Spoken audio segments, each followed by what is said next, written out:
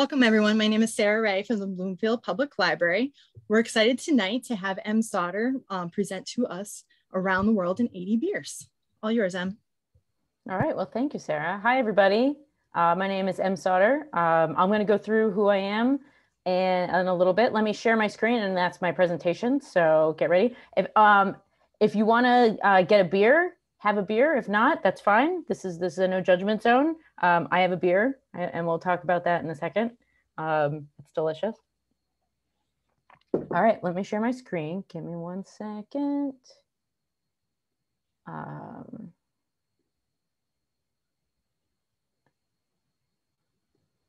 right, can everyone see this? How are you? Sarah, can you see it? Yes. Okay, all right, cool, wonderful. All right, so hello, everyone. We're gonna be talking about the world of beer. The world of beer is incredibly diverse, manic, interesting, wild, all sorts of stuff. So we'll get right into it. This is an illustrated guide. I am a cartoonist, and that is my full-time job, which is awesome. I really, really love to draw. I've been drawing my whole life. And now it is my full-time job, and that just makes me super happy. So that's me. I'm Em Sauter. That's my little cartoon. We're going to go on a journey together, and we're going to be talking about delicious beers and the world of beer. I have a degree from the Center for Cartoon Studies. I have an MFA in cartooning. That is a real place. Which is insane. Give me 1 second. There we go. In Vermont, it's in White River Junction, Vermont. So I have an MFA in cartooning. I graduated there in 2011, and that's where I started Pints and Panels. That was about 11 years ago. Pints and Panels focuses on visual beer education. So stuff like this. So I do beer and food pairings. Munich Dunkel is one of my favorite beers, a dark lager. I love dark lagers. Everyone should be drinking dark lagers. They need to be more popular. So I do beer and food pairings. I do, this is another dark lager. A porter can be a lager. We'll talk about that in a little bit. I do beer flavor simple. I do a bunch of other stuff. Hop varieties. What's a hop? Where does it come from? What's a flavor? Beer is 4 ingredients. So we've got hops, which flavor the beer. It's also preservative, and we'll get into that in a little bit. We have malt, which is the soul of the beer. That's where the color comes from. And then you have water. Water is 95% of the beer, and you have yeast. So we'll talk about that in a little bit. I do a monthly comic about cats for a website in the UK called Pellicle, about brewery cats, which I still can't believe they let me draw, called The Adventures of Nelson and Goldie. I also do a Magic School Bus style cartoon for VinePair, which is a drinks magazine, called Ale Academy, which features Janine Clark. That she's the professor, and she teaches her students about the world of beer styles. I did write a book, Beer is for Everyone, of drinking age. It was published in 2017 by a Japanese company, and I have a second book coming out in April of next year called Hooray for Craft Beer, which we published by Brewers Publications. I also work part-time at Fox Farm, which is a brewery in Salem, Connecticut. I am drinking their Czech dark lager, which I badgered their owner to make until he did. And yeah, so cheers. And I'm really looking forward to talking about beer with you guys. So first things first, let's talk about the history of beer. Beer is one of the oldest beverages in the world. People have been imbibing beer for millennia. It's a vital part of most beer cultures. It's a very vital part of a lot of ancient cultures, and I'll get to that in a second. China was one of the first places where they discovered beer, and you're like, well, but that's rice. No, rice is a fermentable sugar.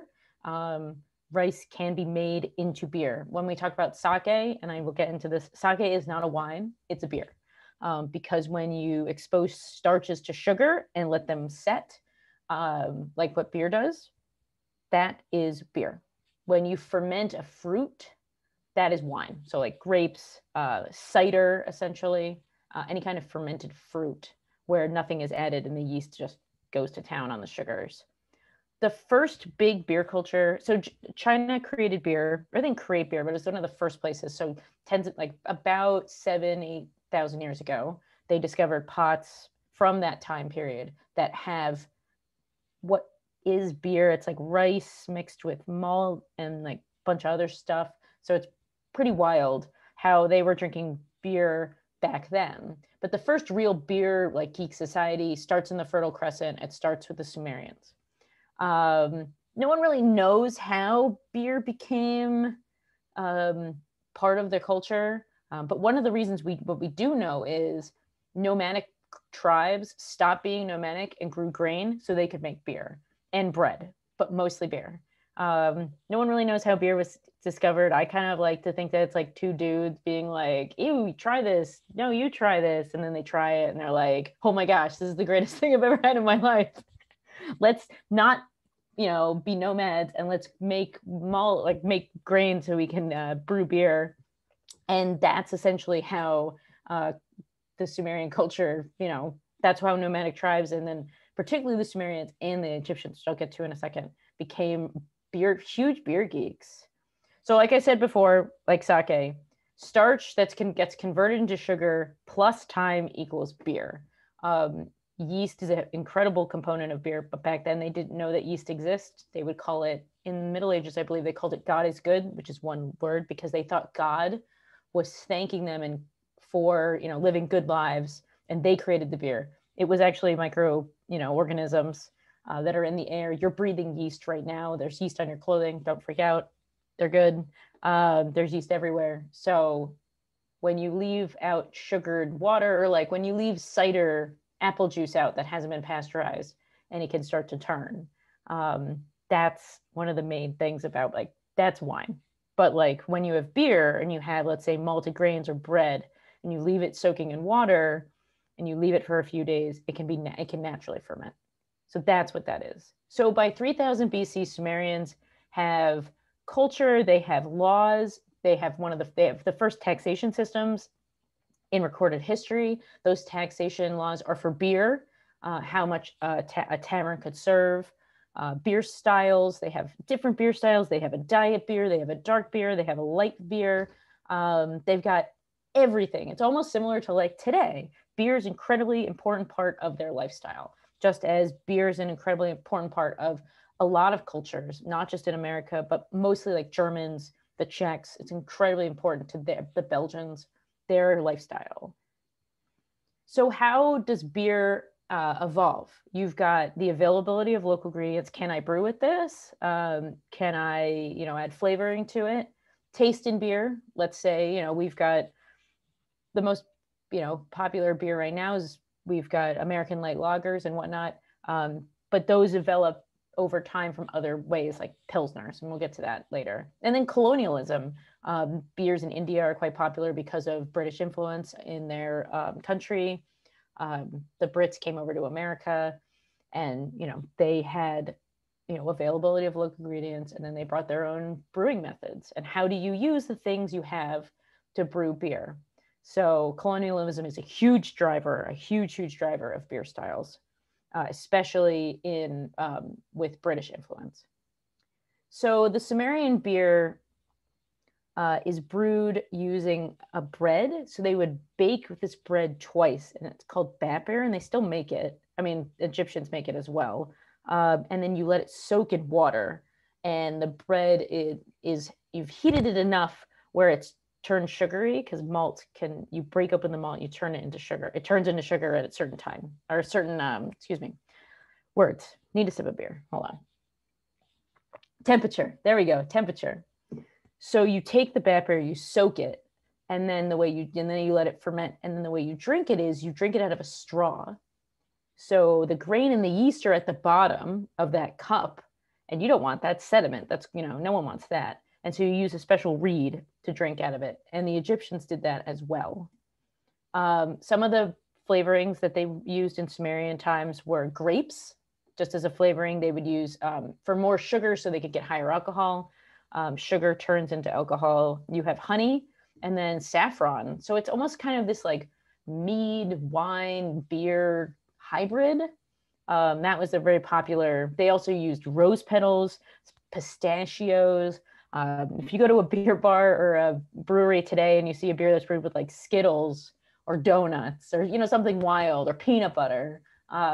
They were brewing with weird stuff back then. They do it now too. And that was 4,000 years ago, 5,000 years ago. Egyptians were also very obsessed with beer that was called Hecht, and they used the straw filtration device as well. I know it made the news recently, I think a couple of years ago, where they discovered essentially industrial sized beer breweries where, this one brewery could make enough to fill, to give everyone and like Giant Stadium a pint, and these are huge facilities because beer was incredibly important. Beer was used as payment. Beer was used to, pharaohs were buried with beer. There were breweries just to brew prayer beer that no one drank, and they just put it in the pyramid. I mean, it's wild how important beer was to the Egyptians. That's a whole talk into itself. Before we get into individual history, it's really interesting how geography plays a role in what people drink. So this map has 3 different colors.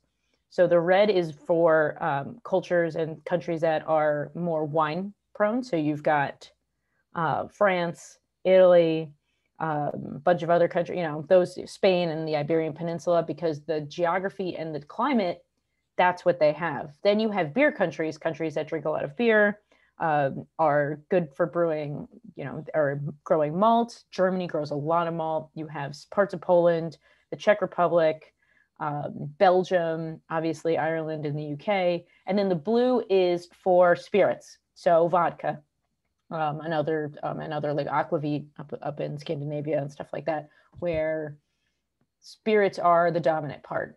That's not actually like, it's not super cut and dry. Obviously, the Germans make wine, and the French, the British make wine, and there's beer in Russia, and there's vodka or grappa in Italy.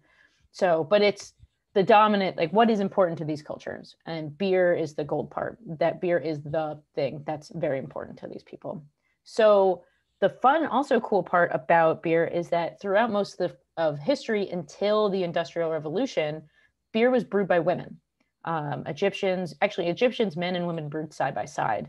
But in Germany, the Mayans, in pre-Columbian Mexico and the Americas, Sumerians, brewing was a women's work, because when it gets into the Middle Ages, it gets more into like housework. And beer is just kind of brewed. It's a chore you do because you need beer, because you don't really want it. Sometimes you can't really drink the water, so you're making beer. Beer's better to. They didn't really figure out that when you make beer, you boil it, and you're actually killing everything. So it's a very safe beverage. So everybody was drinking beer because it was the thing to drink. You could drink water. It wasn't like they weren't drinking water, but that's one of the main reasons. So women, until about the 18th century, were the dominant. It was a great way for women to make money, and I'll get to that in a second. So back then, what's beer like? So the technology to brew beer doesn't really exist. So you're making malt by using a direct fire. So the malt, it's going to be smoky. You're using the yeast from the air, or what lands really in your cauldron, essentially. So it's going to be sour. Beer's not sour now because there's enough microbiology to kind of suss out the bad yeast. And it's dark because, again, the direct fire, and you're heating it underneath with fire, and that's going to caramelize the beer. So that's kind of the beer that everybody drank. There was obviously different types of beer, and there was oak aging and all this stuff, but the regular stuff you got, those are the 3 things that, until technology comes around, that's what people were drinking. Technology really changes by like the 18th century into the 19th century with the invention of indirect kilns. So you can create malt that's lighter in color, hence lighter beers. The thermometer shows up. So they actually know, what temperature they're fermenting at, until about like the late 18th century, early 18th century. They had no idea. There was just a lot of guesswork and quality control. And then the hydrometer, which measures the amount of sugar in beer, so they could actually figure out how strong the beer was. Back then, it was also a guessing game. You had no idea what the alcohol was, so that could be a surprise. All right, I'm gonna take a sip of beer, and we're about to go on a journey. So I'm doing it by countries. again, the journey is a little manic. It's going to be a little crazy. So, but we're going to have a good time, and I'm really, really looking forward to it. So let's go. Let me take a sip, and then we can talk about England. So English and the Irish, they've been drinking beer for actually probably well over millennia. As far as you have the Celts and ancient, even Iron Age and Bronze Age cultures, the Picts, the Celts were all drinking, and all the tribes were big beer geeks. They were obsessed with beer. It was really important to their cultures. It was a delicious thing that they could make. This was before hops. Hops don't show up in beer until about, in England, they don't show up till the 14th century. They were actually banned by Henry VIII. The English thought that hops in beer made you ruddy. You know, when you drink too much and you get kind of flush, they thought it would make you look ruddy like the Dutch. So they really didn't, which is absolutely not true. Hops are really good. Actually, hops are great for medicinal purposes, insomnia, stomach ailments and whatnot. So hops didn't show up in England until the 13th, 14th centuries. So what they would brew with is they would brew with a blend of spices, and the Picts and the Celts are brewing with like yarrow, mugwort, heather, henbane, things that could be like psychotropic. So there was a lot of beer that could it wasn't just beer, it was making you also kind of a little loopy as well. That was an important part of their culture. In the Middle Ages, the woman brewed, she was an alewife, and she would have her ale stick, her ale wand rather. She would use that to stir the beer, and actually yeast and beer would get stuck on it, and it was a way to propagate the next batch with yeast, which is really fascinating. And then in the entryway, when the beer was for sale, you'd put it in the door frame. There's a lot of talk about how with the broom, it makes our alewives, are they witches? But there really isn't any kind of connection. There's some articles. There's a really good article in the Smithsonian about that, but there really is no connection. They just have a broom because it was easy to stir the beer, and then things get out of hand or whatever. But it was one of the only ways that women could make an income. So if your husband had passed or was sick, it was a great way for you in the town to make some extra loot. In the Middle Ages and later times, when you had the manor house, everyone drank the same beer. So the manor is where the lord lives, but from the lord to the serf to the servant, everyone drank the same beer, made usually probably calling a party-gyle system, which is actually a really great technique where you brew one beer, then you use the same malt to brew a second smaller batch. So the first batch is probably used to store, it was called an October beer, which would have more sugar, higher alcohol. You would put that aside, and then you run the second batch, and that would be the small beer, lower alcohol. It would be for everyone, and everybody drank the same beer. So it was kind of a, one beers for everyone kind of thing. The Lord didn't get the fancy beer all the time. Everybody drank the same beer. In the 18th century is the creation of porter. Porter is a dark beer beloved by the porters, the people who carried all this stuff, essentially like the UPS men of the day. They drank thousands and thousands and millions of barrels of porter. Porter was the first beer that was aged just at the brewery and then sold to be fit to sell. So what they used to do is, and they still do it now, they would send out a beer that was still fermenting, and then the bar was in charge of deciding when it was time to sell. They do that now in England now with the cask. If you have cask beer, that kind of, everyone says that warm, flat beer, but it is definitely not either of those things. Porter was the first beer that was sent to the pub and was ready to go. It changed the game. Breweries were built that were millions upon millions of barrels. It was one of the first industrialized things in England. Their vats were gigantic. There's a vat, essentially a storing unit, or like a barrel. There is a vat of beer that's now a concert hall in England. That's true. So just think about how large they were to slake the thirst of the English people with porter. Porter was very, very popular until about the middle of the 19th century, when there was a new style, and this new style is actually quite popular now in America, the IPA. So boats would go to India, they would come back with goods and, you know, spices and all sorts of stuff, but then they had the empty boat going back. So breweries would pay the East India Company and mostly the East India Company, to send the beer to homesick Britons, which they loved. And by the time it got there, it was filtered. It took about 4 to 6 months. So by the time the rocking of the boat, the beer filtered out, everything kind of dropped to the bottom of the barrel. It was really hoppy because they would stuff the beer with hops, because hops are a preservative. And it was quite refreshing and very carbonated because the beer had sat for so long. The English were like, that sounds great. Can we have that?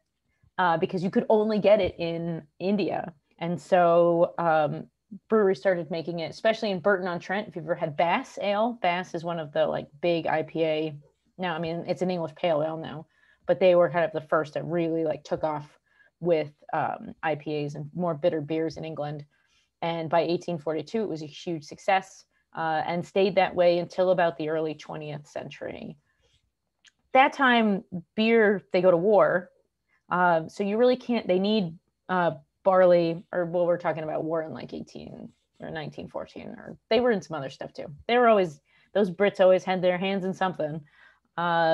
So barley and wheat kind of get pushed to use for not beer, but other things and for the war effort.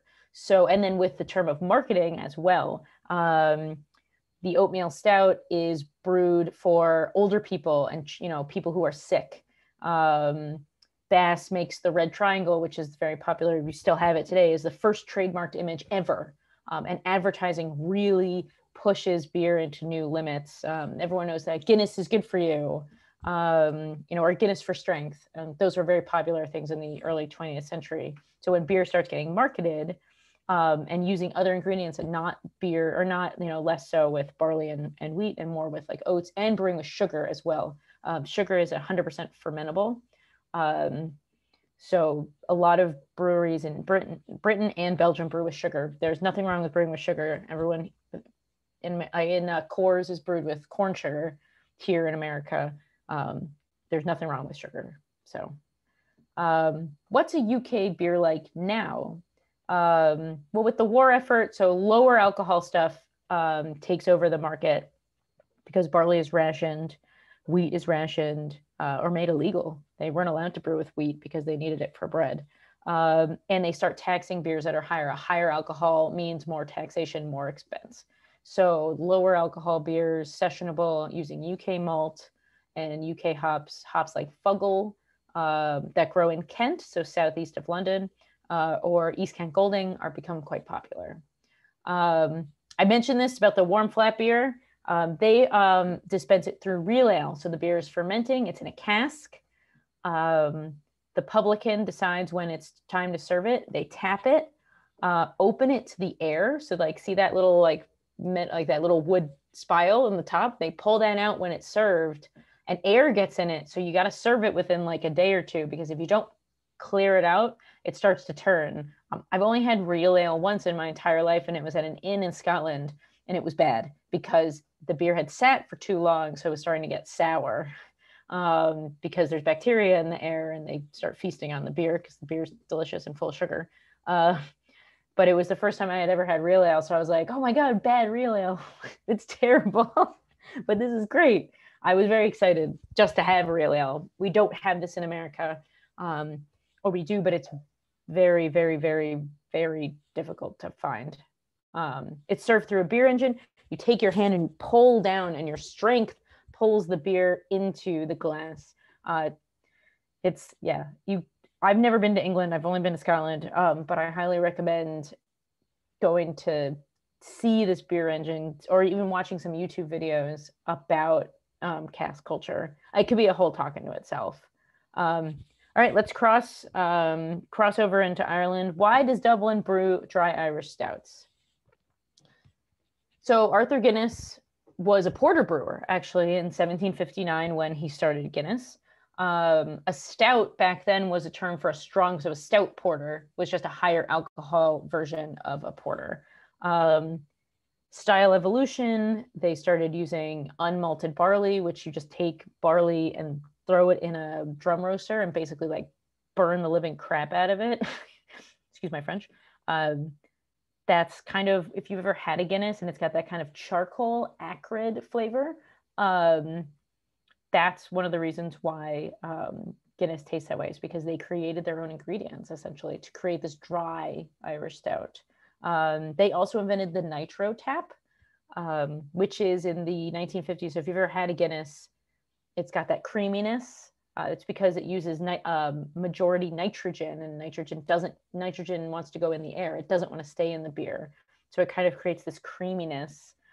It's supposed to mimic real ale. So if you have good real ale, it's supposed to have this kind of like soft carbonation. And nitro in the 50s, it came out in like the early 60s, kind of mimic that. So they didn't have to deal with publicans thinking if it's good or not and having bad beer and whatnot. Guinness also, Dublin has very, their water has a lot of calcium carbonate in it, which creates a sweeter beer. So calcium carbonate's in the water. It creates a sweeter, calcium carbonate creates the illusion of like sweetness and a fuller palate. So it's one of the reasons why the dry Irish stout really works well in Dublin, because of that, the water chemistry that they have. Water chemistry plays a huge role in beer culture, and we'll get to that. Let me take a sip of beer and then we're going to go to Belgium, because Belgium's style of beer is completely different than the UK. So when you're looking at Belgium, Belgium is a small country. You split it into two. You split it into Wallonia, which is the French-speaking southern part, and then in Brussels they speak French. And then the northern part is Flemish. They speak Flemish, which essentially is Dutch. There's very few. You can use like a Dutch translation, like on Google Translate, and they know what you're talking about. Back in the day in the farmhouse, Belgians and the farm, so this is in southern Belgium, excuse me, they would hire saisonniers, or seasonal workers, like migrant workers, to go and work the field, and they would pay them in beer. The saisonniers we would drink this beer that was brewed essentially with whatever was in the farmhouse. Oat, spelt, wheat, barley, anything. You would ferment it, and you would ferment it quite warm, 70 degrees plus. So it would create, when you brew warmer and you have the yeast to do it, warmer fermentations create more like byproducts. What those byproducts are esters and phenols. Esters are very fruity. It's a fruity byproduct. So if you've ever had like Runts candy, that's flavored with isoamyl acetate. That's a banana. There are yeasts that can make that flavor. Or phenols. If you've ever had like bubblegum has this 4-vinyl guaiacol flavoring in its clove. So if you drink these saisons now, they have those flavors in it. You have this like banana and clove, most like white pepper. They can be any alcohol, they can be any color. Saison's quite a very popular beer in America now, but also in southern Belgium. They're also called farmhouse ales. Farmhouse ales, that's a loaded thing though, because that can be sour. That's a whole other talk in itself, isn't it? Another beer brewed in Eastern France is Bière de Garde, which is kind of the same thing as a saison, less esters, or same amount of esters, less phenol, so it's not as spicy. And then it was, Bière de Garde means beer to keep in French, so it could be lagered. The difference between an ale and a lager, and I should put a slide in here about that. An ale it's just time, temperature, and yeast strain. Ales are fermented with a yeast called Saccharomyces cerevisiae, fermented quicker and hotter. Lagers are fermented with a yeast strain called Saccharomyces pastorianus. Because of Louis Pasteur, he did so much work for the beer industry. He discovered beer infection. I mean, he's a huge beer person. We have a lot to thank. The beer industry has a lot to thank for him. Fermented colder, about 50 degrees or so, and then lagered. Lagered, German is the lager, the word to store. and then you hold it for 2 weeks to months. This creates a cleaner beverage, so less esters, less phenols. That's why the ingredients kind of shine. If you have a lager, you get more of the malt, the hops, the water. Whereas in ale, there's more of a fruitiness, less so on different, less so in the malt. You get more of this kind of like soft fruited character. Bearded guards are great aged. There's a great basement character, and I mean this in a great, that's everyone's like, ew, basement. They get this great basement character to them, this damp character, and it's actually quite good. I really recommend buying, if you can find it. Two Roads makes Bearded Noel. It's just a Christmas, higher alcohol Christmas version of Bearded Guard. And, hold on. That's a really good beer to like hold on and drink it in like May. And then you'll get this kind of basement character that's super good. I really like it.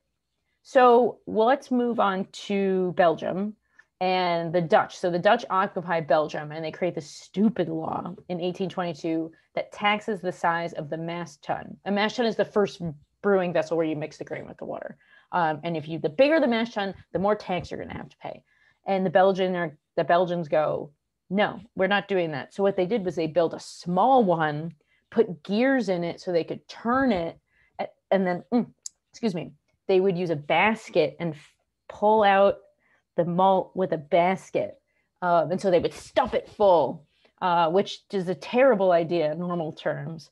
But it created this thing called a turbid mash. So because you're filling it with wheat and barley, so much so that they're creating almost this, like, it looks like a milk, this milky thing. And then you boil it for an extendedly long time.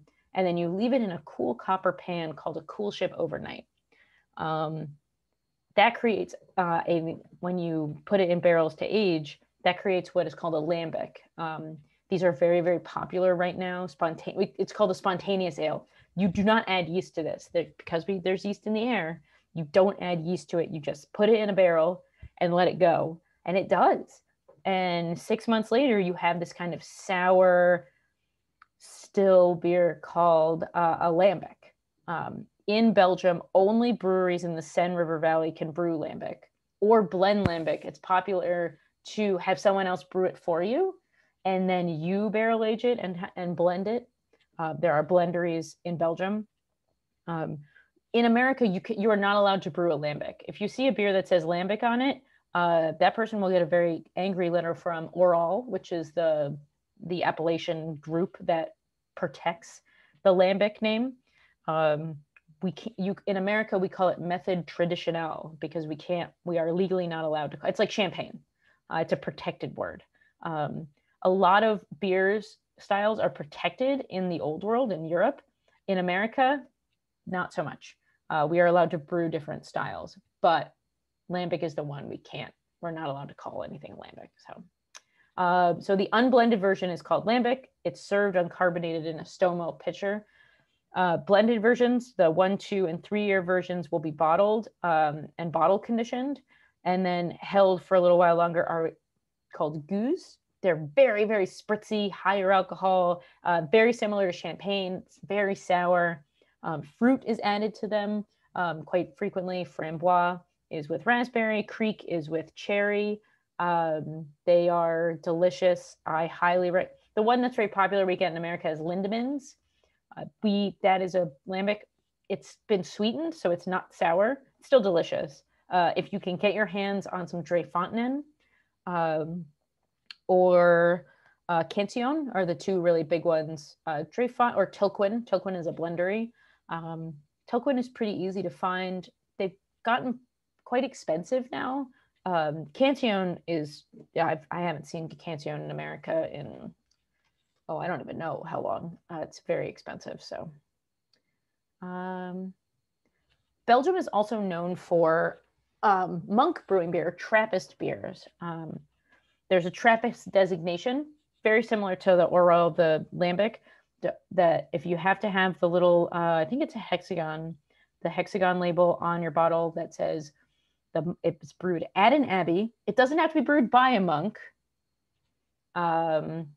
but it can be, but it has to be brewed on the Abbey, and then all the money goes to help the Abbey. There are 5 in Belgium. There is West Vleteren, which is the one in the northwest corner. There is Westmalle, which is the one up near the Dutch border. Then there's Chimay, Rochefort, and Orval. Chimay is the one on the little like spit here. Rochefort is in the middle in the south, and Orval is near the Luxembourg border. I have been to 3 of them. I've been to Chimay, Orval, and West Vleteren. They brew 4 types of beers: singles, doubles, triples, and quads. They're brewed for sugar. Sugar helps them dry out, which seems like a misnomer. Why would sugar help dry out? But it ferments all out, so all of it becomes dry. Yes, like it says, sugar ironically dries out the beer. Singles are meant for the monks only. You can't buy singles brewed by Trappist breweries. It doesn't exist. Doubles is the oldest version. It's dark, about 6 to 7%, kind of like this chalice here. Triples are the hoppiest, about 9%, 8%, and golden. And quads or Belgian strong darks are the highest alcohol, usually around 10, 11%, and dark, basically just like a big double. Orval, it was a beautiful place. I went, and there's a picture of us. There's me and my friends. These are me and my 2 advanced Cicerone friends. Oh, a Cicerone is like a sommelier, but for beer. There are 4 levels. Myself and Max, the guy in the middle, are advanced, and our friend Shane, the smiley guy in the peacoat, just passed the master. He is the 20th master Cicerone in the world. There are only 25 advanced women, so I'm only of 25 advanced women in the world. So Max is taking his master in June of next year. So, but we went to Belgium for the pandemic, and it was awesome. All right, let's talk about Germany. Let me take a sip of beer. All right, Germany's invented lager. So they would lager, which is German, which means to store. They would use caves, either under buildings or in the mountains, mostly in the mountains because you're in Bavaria. Bavaria is the big beer, one of like the beer centers of lager culture. Munich, you have the Alps. You brew beer in the winter. You store it in caves in the summer to keep it cold. You are legally not allowed to brew beer in the summer because it would get infected. So you would store it to lagern, to store. Then in 1512, 1516, in the 1510s, the Bavarians come up with a law called the Reinheitsgebot.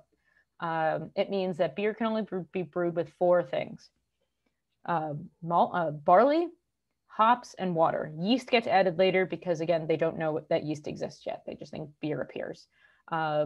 This becomes fully German law after German unification. But at the time, it's essentially one of the first food safety laws. Beer is making people sick. People were brewing with all sorts of stuff. It could be poisonous. So the Reinheitsgebot was basically the first food safety law of its time.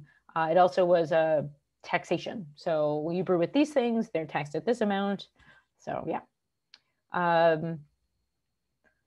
So I'm going to go quickly through. There are German, it's not just lagers. It's so many different types of beer, and I'm just going to very quickly hit them. Some of the first people that brewed beer were monks, just like in the Trappist breweries of today or in the past. Monks from Paulaner, they invented the Doppelbock. So the funny story was during Lent, they fast, but why would God let them fast without beer? So they created a higher alcohol, more malty beer, and they called it Salvator, which was to thank God during the Lenten season. The typical style is a Doppelbock, which means double bock or strong bock. And now because of the Doppelbock is still being brewed, it's still brewed by Paulaner. Paulaner is now a huge giant brewery in southern Germany. Most Doppelbocks have an Ator at the end. So Spaten makes Optimator. Two Roads makes Accelerator. So Trogs Brewery in Pennsylvania makes Troganator. So there's a lot of different, the Ator thing is just kind of an homage to a Doppelbock. An Eisbock is a distilled version of a Doppelbock. That is illegal in America. Unless you have your distillery license, you can't distill beer because it's taxed differently.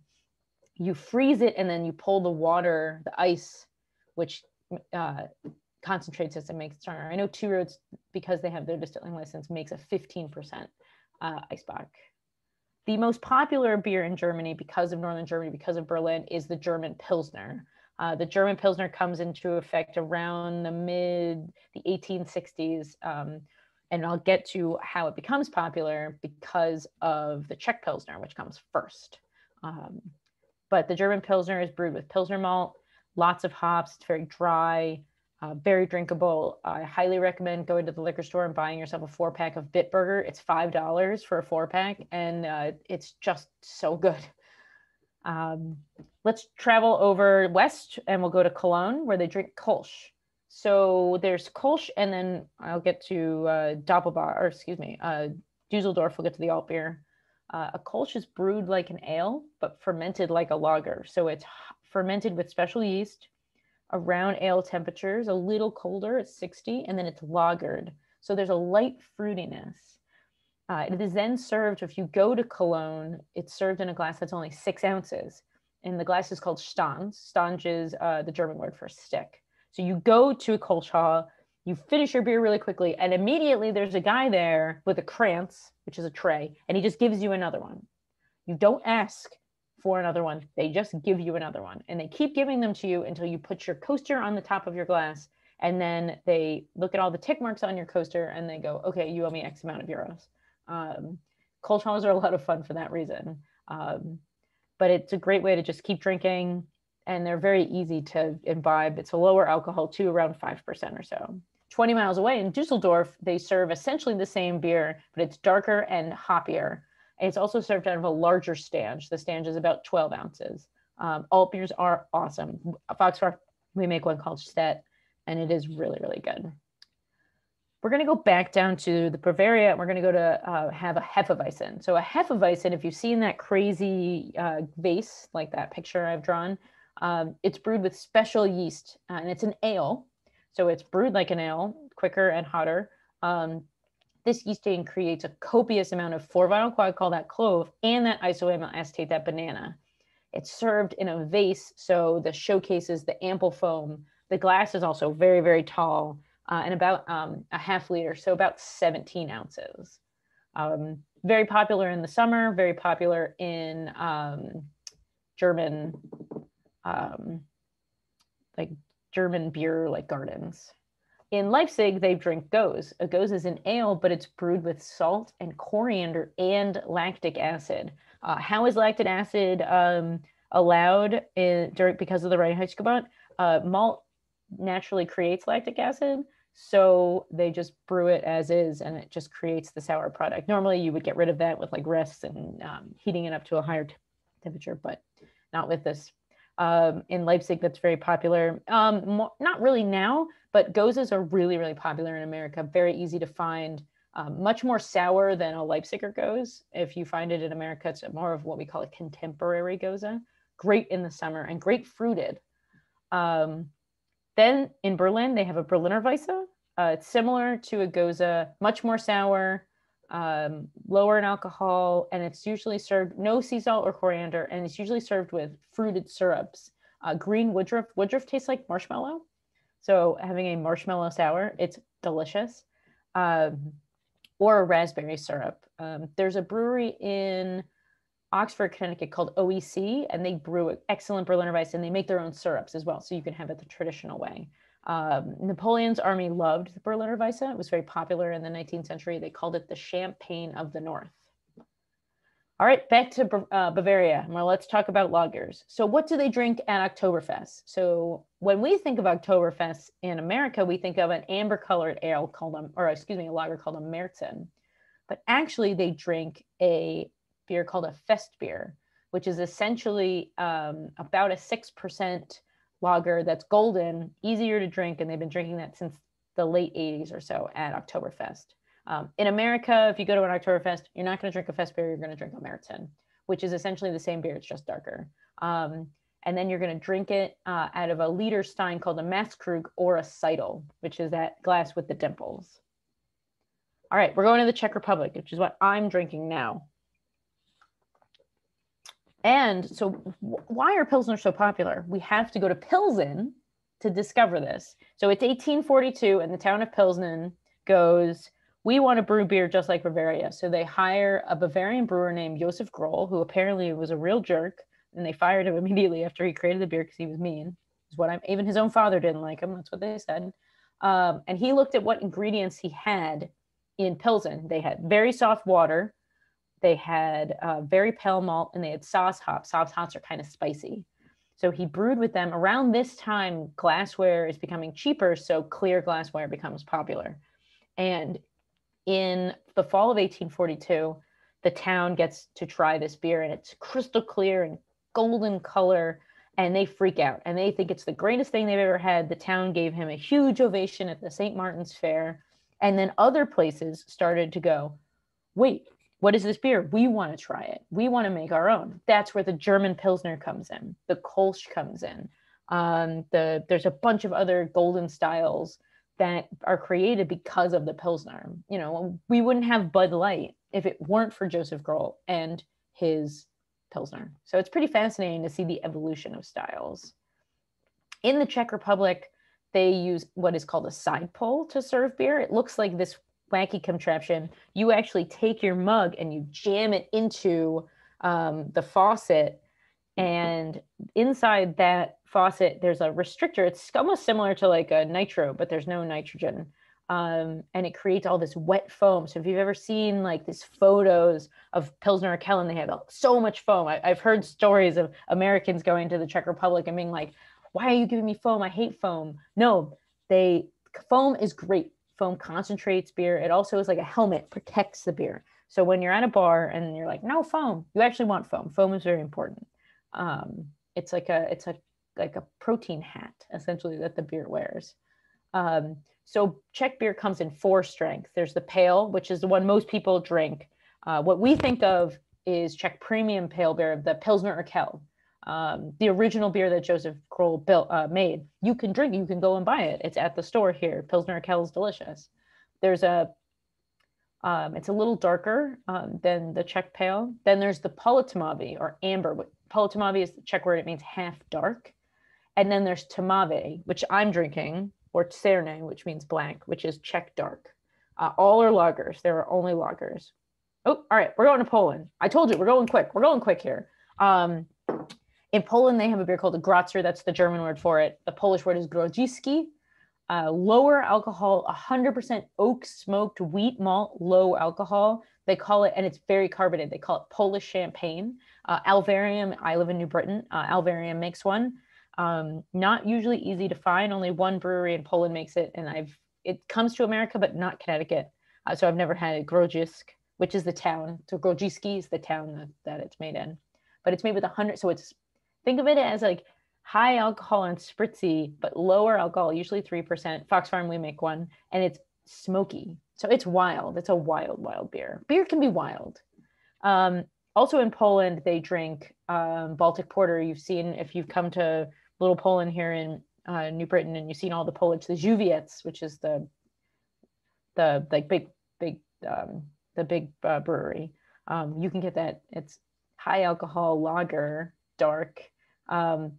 It's kind of the take off of porters that were really popular in the 18th century. They would make them export strength, so they'd make them stronger so they could do the long voyage, and then they would go to Russia, the Baltic states, Poland, and Poland started brewing their own using German lager technology. So you've got English porter coming to Poland, the Polish who know how to brew like the Germans basically make it their own. It's like a cross between a Doppelbock and a porter. The Żywiec, the porter, it's $1.79 at the Roly Poly in New Britain, and it's 9.5%. It is great with stew, great on its own, great in winter. It's a phenomenal beer. They are high alcohol, so heads up. Africa, the African beer, it could be a talk in itself. There's a lot of home brewing that goes on in Africa. There's a lot of Pombe, which is the beer they brew with banana. They brew with their local ingredients, like millet, sorghum, banana, straws for filtration. When you look at festivals and whatnot, a lot of people are drinking out of the kind of like homemade. And where have we seen that before? This like homemade like pottery with the straws. Oh yeah, so they've been drinking this way for for millennia. It's still the way of life. When you get into like rural Africa and they make their own beer, obviously they also have, mass produced stuff. Guinness is quite popular in Africa. Tuker is the national beer of, I believe, Kenya, and they are owned by Guinness. So it's beer is kind of everywhere, and everyone kind of shares their own. What do they take from other places? People come in and they teach them stuff, but they still have their own traditions. In Japan, I mentioned that sake is beer because starch and sugar plus time equals beer. But Japan has which I've never seen before, has a tax system based on the amount of malt in beer. So the more expensive beer is an all malt. So if you've ever bought beer like at a sushi restaurant or at a Japanese restaurant, it says 100% malt, all malt. That's because the beer is 100% beer. A lot of what's more popular in Japan is called happishu, which means bubbly alcohol, lower in alcohol and more sugar, more rice, more or less, more adjuncts. Adjuncts is anything that's not malt. So coffee, all that stuff, not that they're brewing with coffee. So those happishu's are quite popular in Japan. Quick jump over to Australia. They love Fosters, right? Absolutely not. No one drinks Fosters in Australia. I went to Australia and they did not see it. They do not have it. It was an Australian product. It's now owned by Molson. And so it's made in America, actually. In Australia, they drink what's called an Australian Pale Ale. It kind of looks like if you're a beer drinker now, that New England IPA. So that hazy. So it's lower alcohol, very, very dry, 4%, super, super dry. And then made with Australian hops. Australian hops have this beautiful mango and tropical. So it's just like this tropical, low alcohol.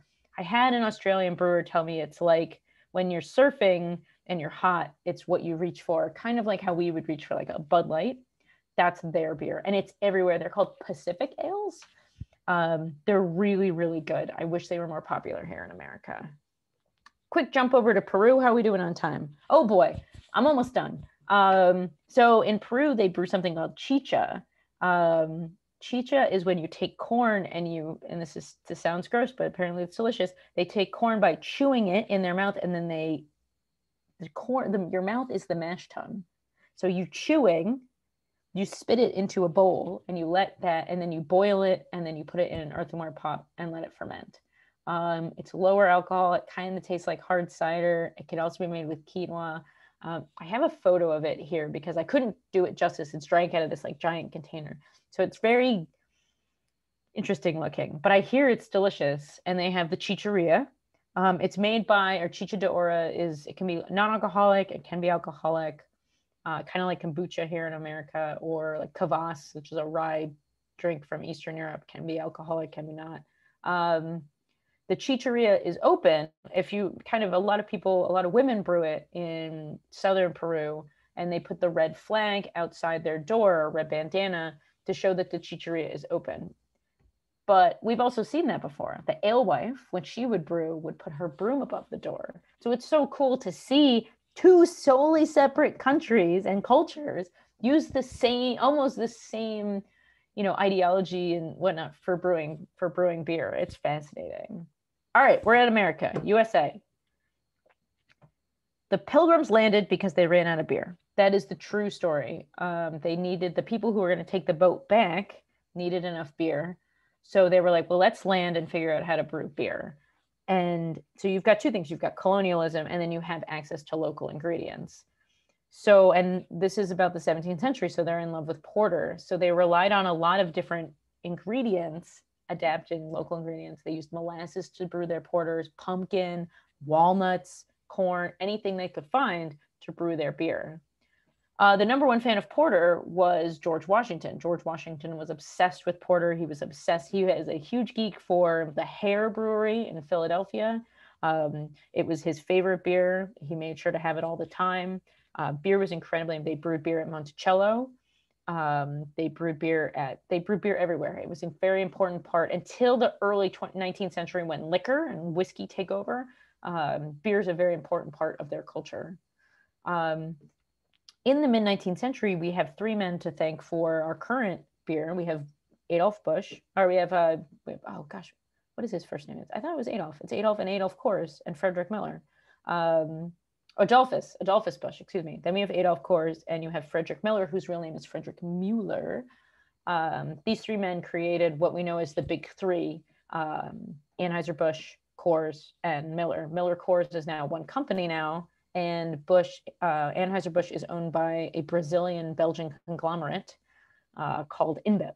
So actually the largest brewery in America is Yuengling, based out of Pennsylvania, which is also the oldest brewery. They've been around since 1829. So those three men create their Pilsner beers. Prohibition happens. Everyone's sad.